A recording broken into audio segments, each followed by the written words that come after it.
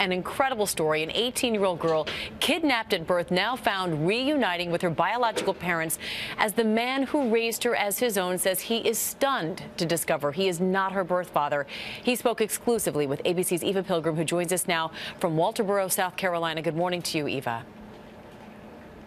Good morning, Amy. Charles Manigo remembers the exact day his then-girlfriend told him she was pregnant. But now, 18 years later, a bombshell secret uncovered. His daughter was taken from another family. Heartwarming images of a family reunited 18 years after being kidnapped, a smiling daughter, her biological father full of gratitude. Never gave up hope. I always thought I'd find her. But this morning, there's heartache for the man who thought he was her father. I named her. It's a name I had for years, Alexis Kelly. It's just the love of my life.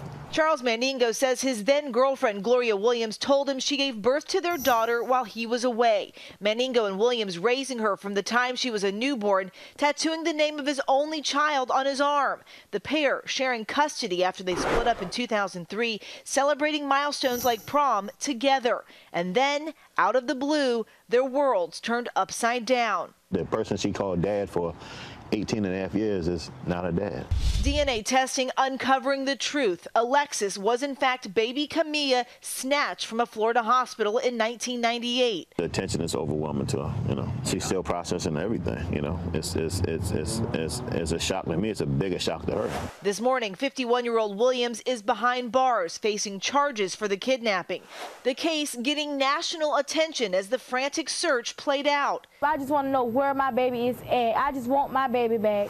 Meanwhile, Mandingo says he had no idea the child he was raising was taken from someone else. Why do you think she did this? It's $1 million question. I don't know. He says even though he's not Alexis's biological father, he'll always be there for her. It doesn't change any feelings I have for Alexis. The same love I had from the day I held her to now, to 43 more years. She's my child. I can't cut that off. I won't cut it off. Just a really tough situation for everyone involved. Amy, Williams is being held here in South Carolina, awaiting extradition to Florida. Amy. And Eva, I want to ask, because Charles, the man who raised her, who you just spoke with, what is next for him? What are his hopes for the future now that he knows this truth?